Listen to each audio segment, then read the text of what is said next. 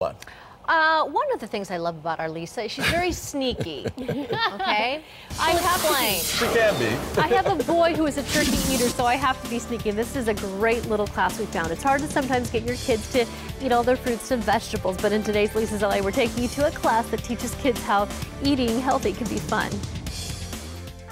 At Piccolo Chef in Culver City, kids as young as 3 are learning to cook healthy food. We make approach to healthy food fun, a game, something that is really animated, and kids respond to that. Are you ready to cook?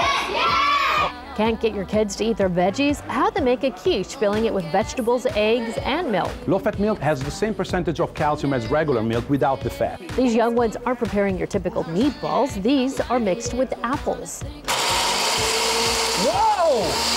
And if you want your kids eating more fruit and yogurt, teach them to build a smoothie with spinach. Good news if you're on a budget. The chef says some of these dishes are under $1. Every little quiche was less than $1 each. Open your eyes in the market, go to the farmer's market, and I promise you, there's very affordable choices for healthy food out there. And once the food is cooked, watch as the kids dig in.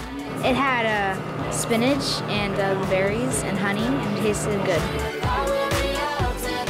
And for more information about the classes and healthy recipes, go to myfoxla.com. I need that spinach trick with my son, who in the is smoothie. 19. Yes.